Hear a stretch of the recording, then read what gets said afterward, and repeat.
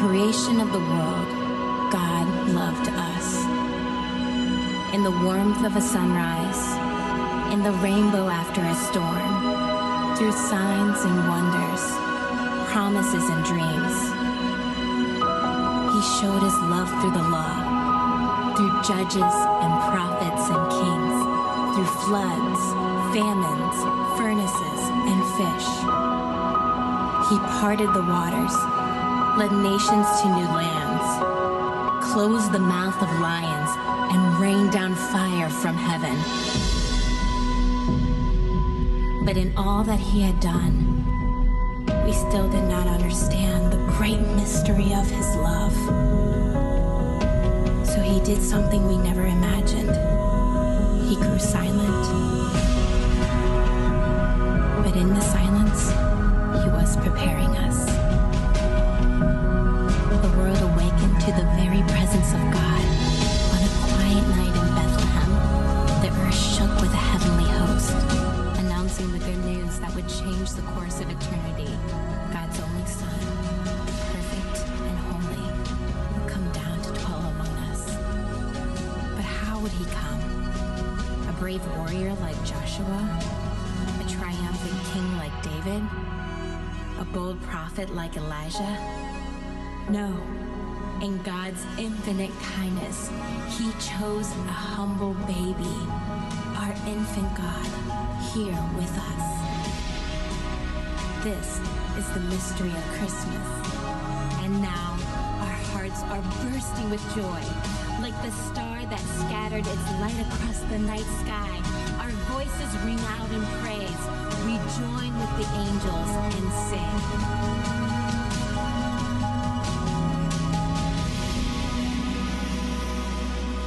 This divine gift of God, asleep on the hay, has come. A gift of love for you and for me. What a glorious mystery.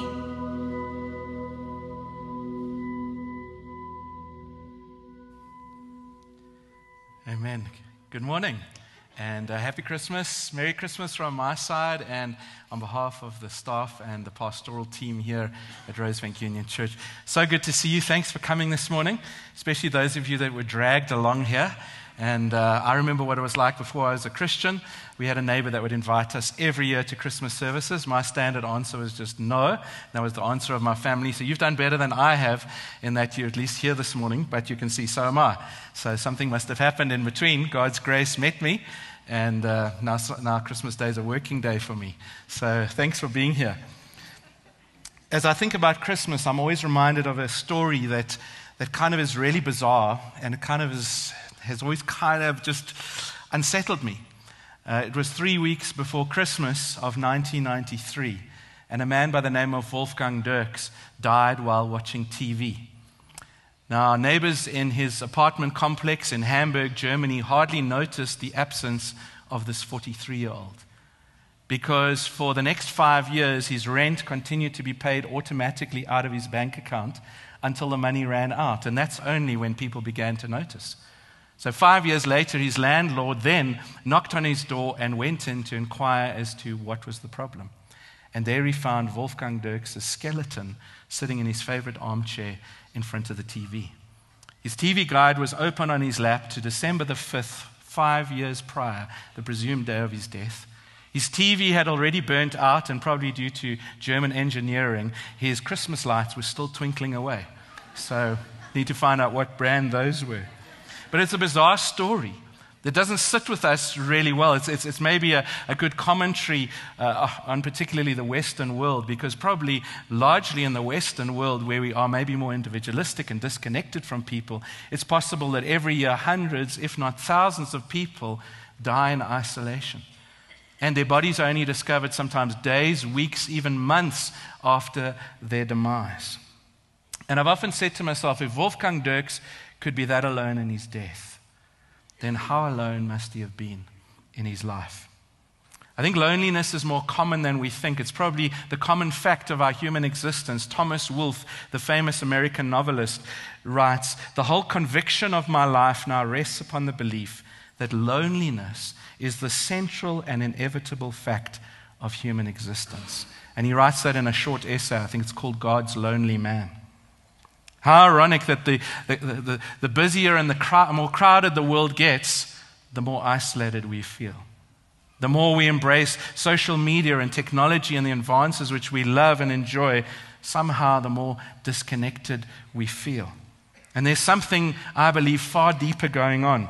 Loneliness is not solitude. Solitude can be something good. Hands up those of you that are introverts. Well, obviously no hands went up. Hands up those of you that are extroverts. See, they just shot up there. But those of us that are introverts, we know that we draw energy from being on our own.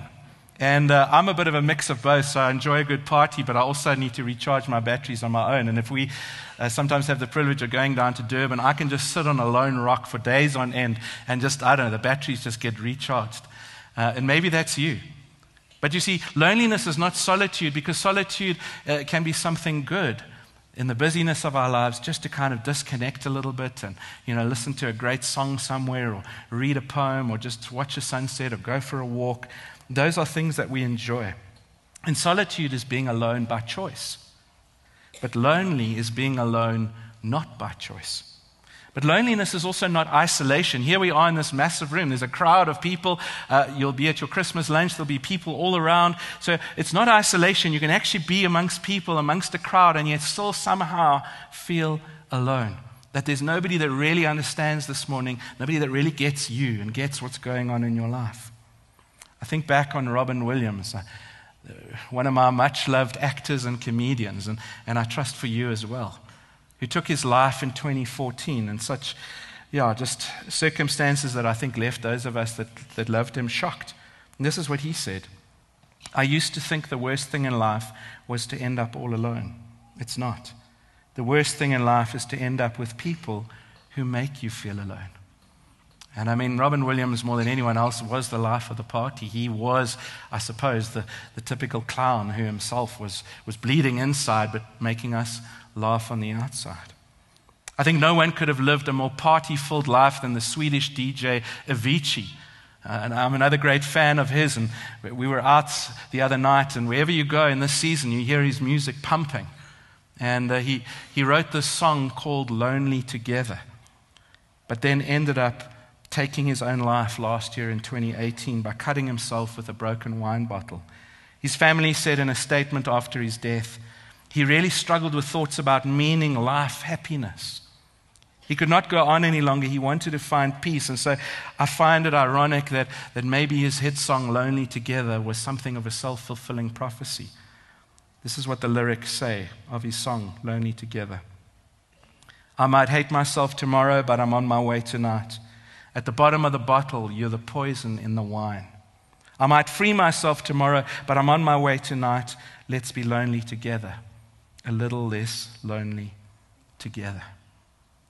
And I think there's some truth in that sometimes in the busyness of life, we're with people, but there's still a loneliness, and all we can say at best is, well, let's be a little less lonely together. Because we all just want to be loved. We all want to be accepted. We're all looking for approval, whether it's from a boss, or whether it's from a dad, or whether it's from a mom, or whether it's from friends, or whether it's from a partner. We just want to know that we're valued. Nobody wants to feel that their life is worthless and unnecessary. No one wants to feel unneeded. But I think our loneliness is a symptom of something far deeper. And in my pastoral experience, I think there's two feelings that just won't seem to go away. Two feelings. And in the moments when you're honest enough about your loneliness, and you really say, yes, if I'm honest, there's a deep loneliness. I've got people and I feel satisfied and I'm happily married, whatever it is, but there's another deeper loneliness. I think you know that there's a relationship that you don't have that you're supposed to have. And that first feeling is someone's missing. Someone's missing. And maybe you think it's a best friend. Maybe it's a boyfriend or a girlfriend or a partner, a husband or a wife, or having a close family. But every relationship, even the healthiest marriage, we know that there's no such thing as a perfect relationship. And even in perfect relationships, we still sense, hey, I'm looking for something. There's a hole. We spend our life looking for someone or something that will make us truly happy.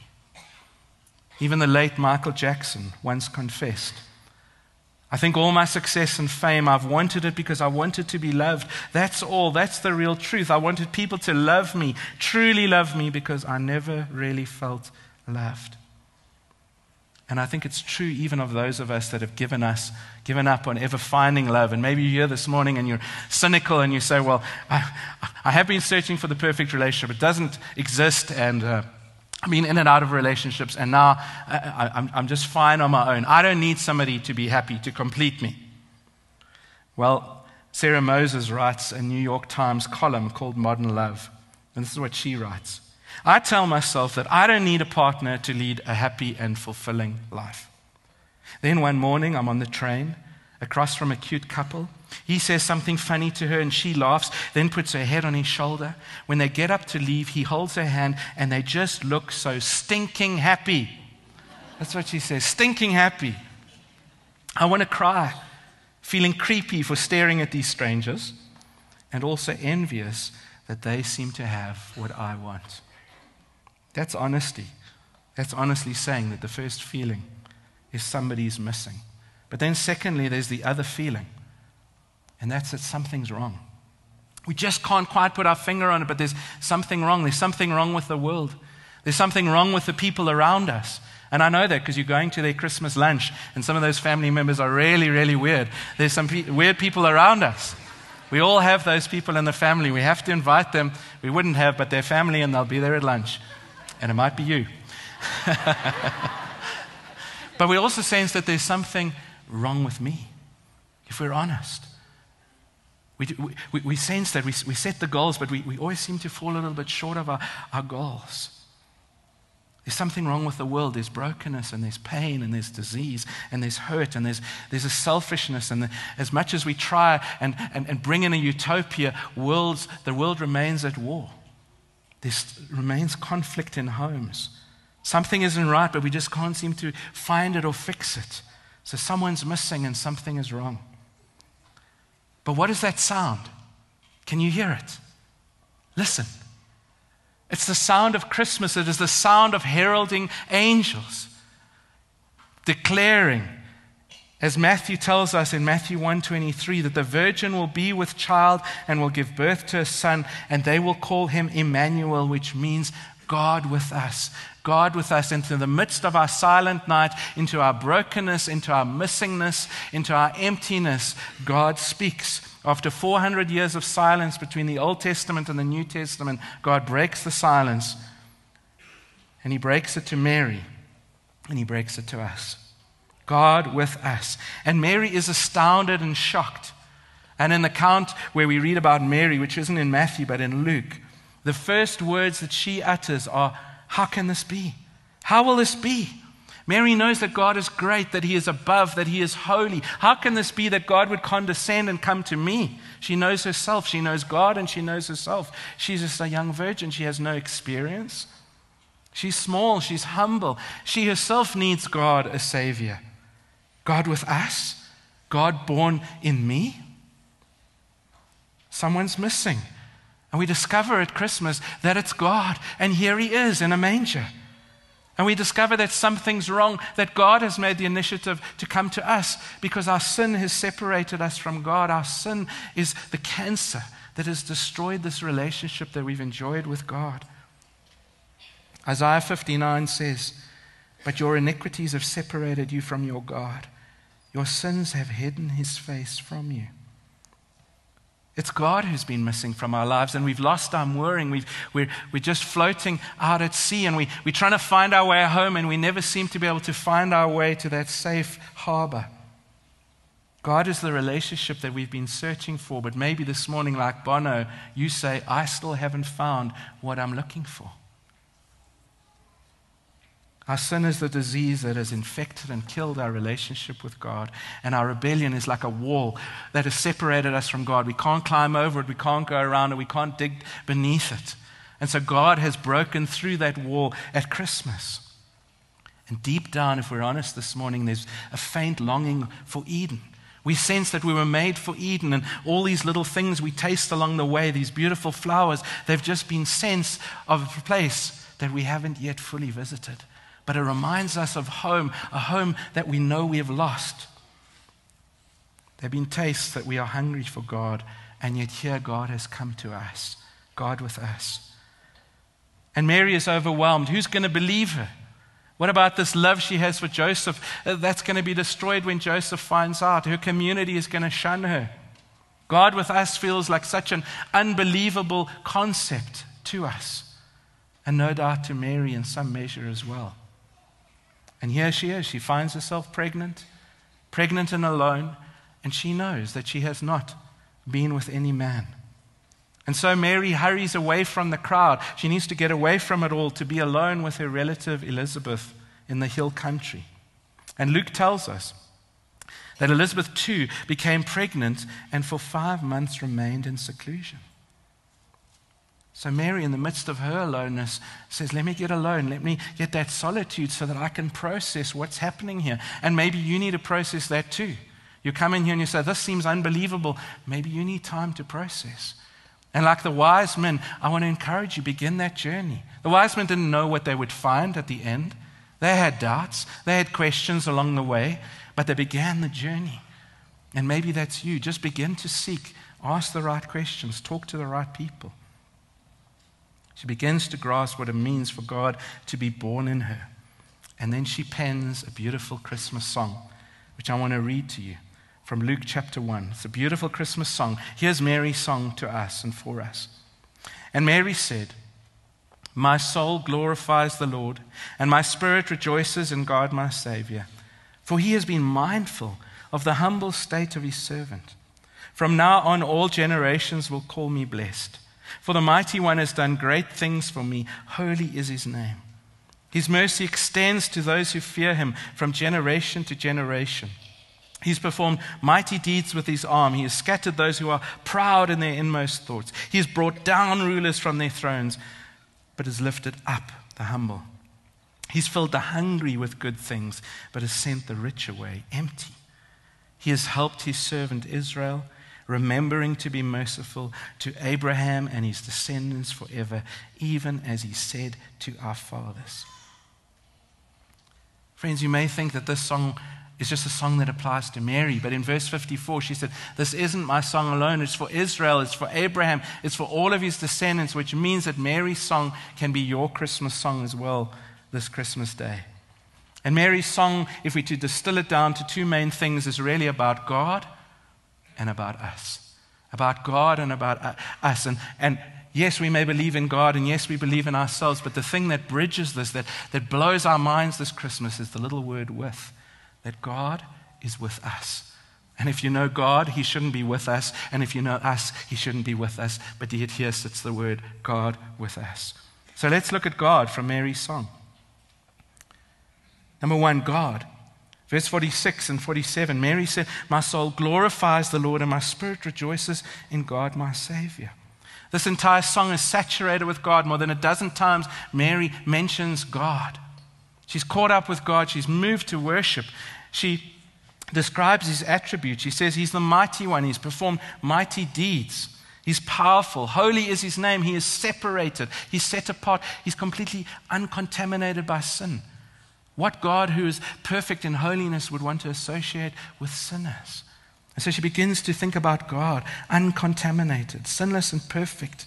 And yet she says, because of this news to her and to us, his mercy extends to those who fear him.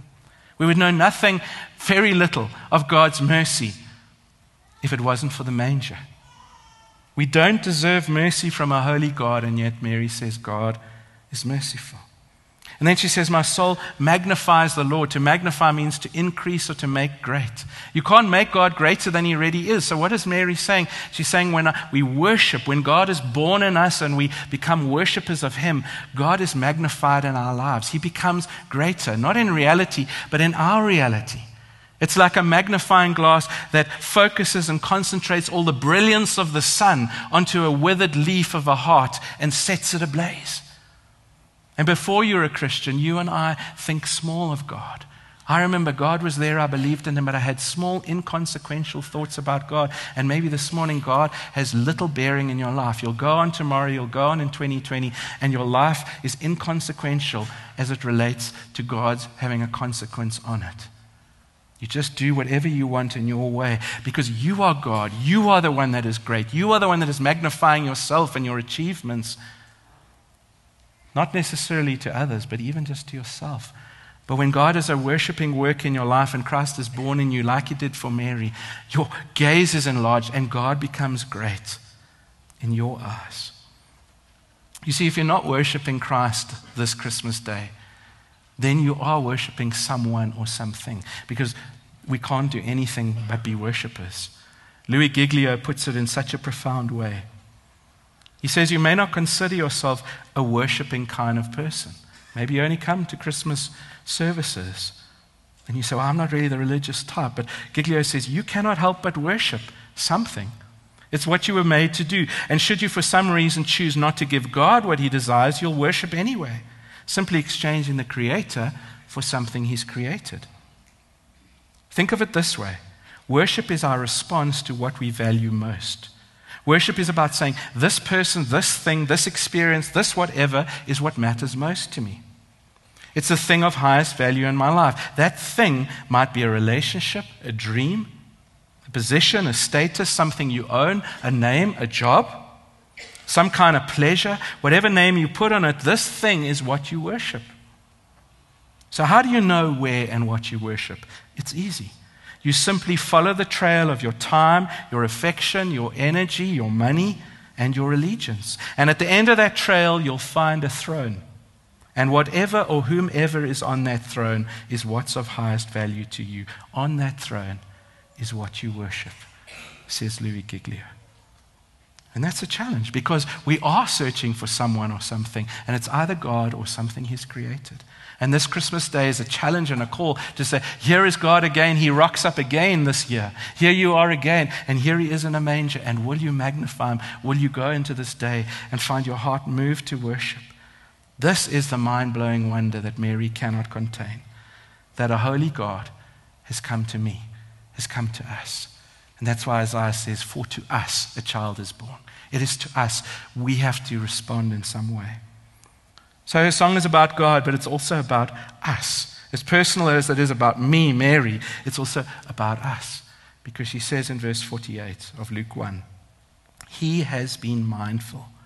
God is a mindful God. He's been mindful of the humble state of his servant.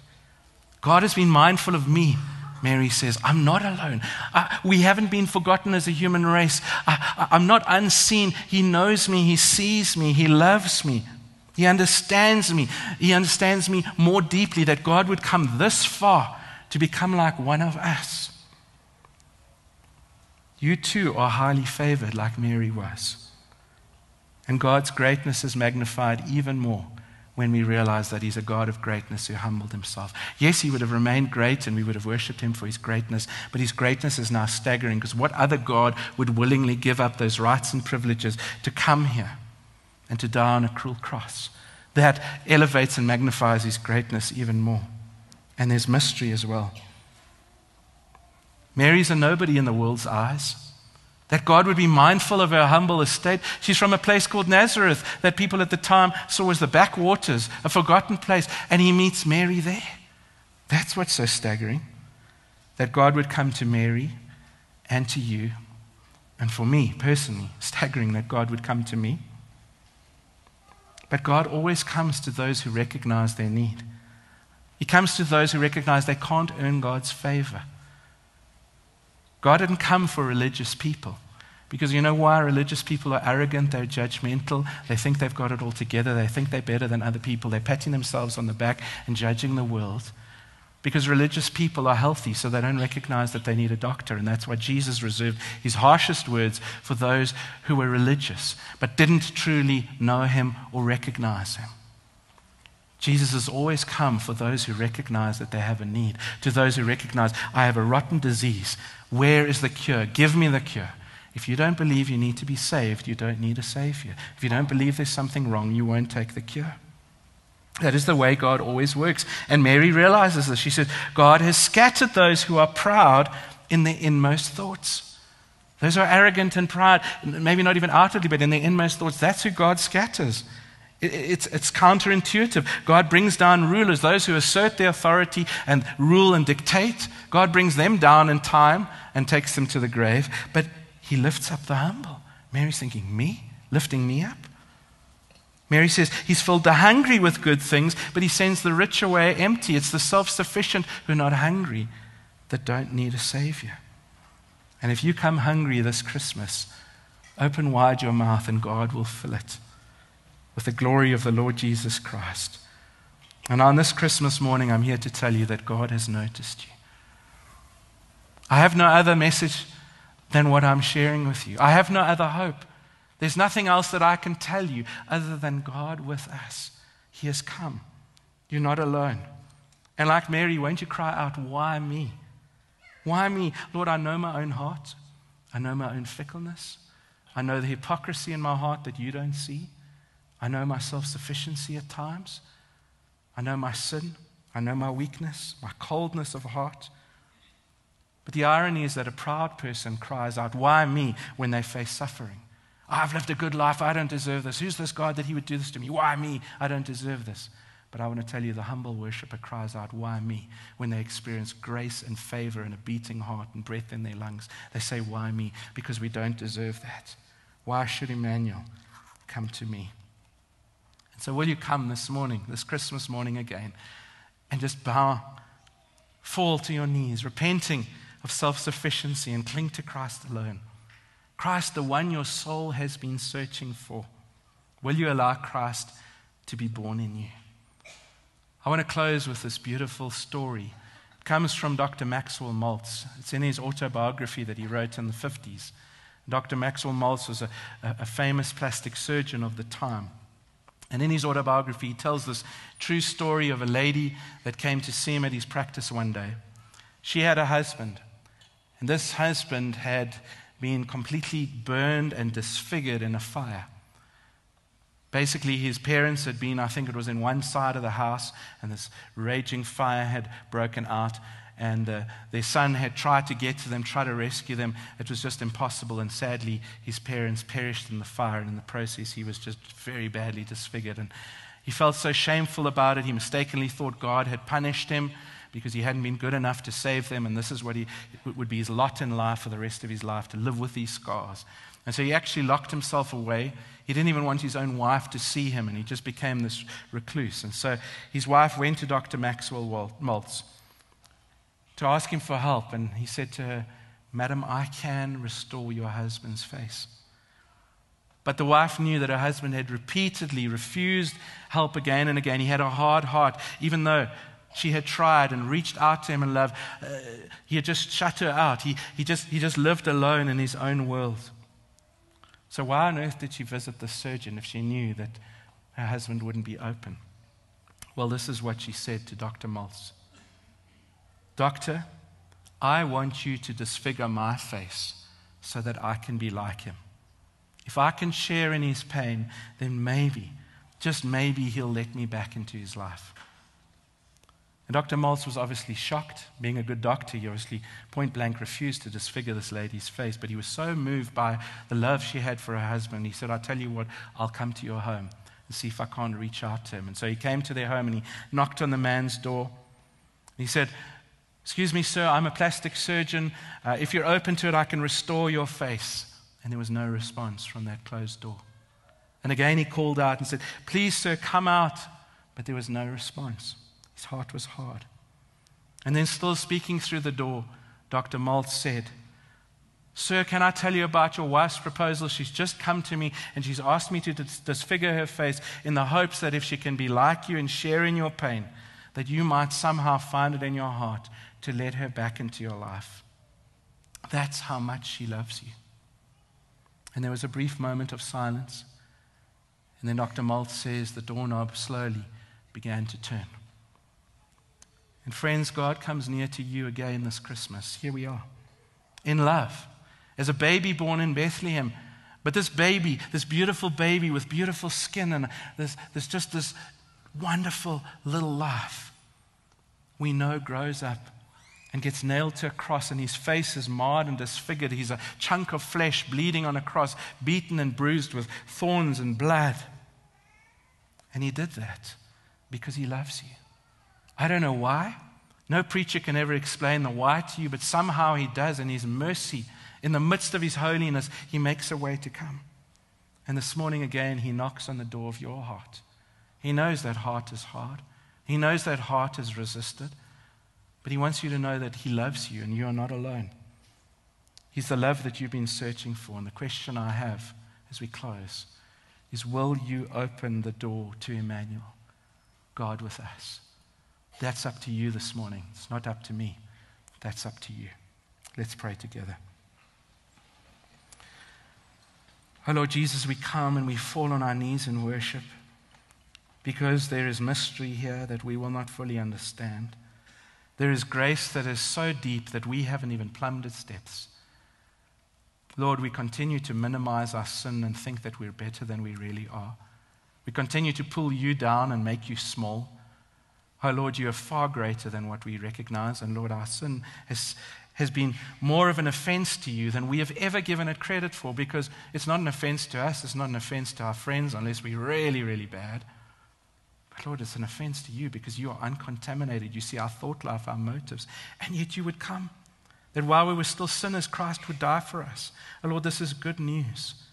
There is no other God who has come this far, not just to be a model to us, but a God who's actually come to do for us what we cannot do for ourselves. You've come and rescued us. You've come near. A God who's only compassionate from a distance is not a true God of compassion. But Lord, your compassion has brought you close. And yet, Lord, your distance has enabled you to also save us and take us out of the burning blaze. And in the process, Lord, you have been disfigured. And Lord, as we look into your face and we see your nail-pierced hands and we see your scars, Lord, we just bow in reverence and we thank you for a love that reconciles us to the Father, a reconciling love that perhaps we have not even been looking for actively, but we've just been filling our lives with other lesser some things and other lesser someones, cheap God substitutes that we know leave us empty after a while. The presents that we open will wear off in the joy that they can bring, but the life-giving presence of the Lord Jesus Christ remains ever present in our lives.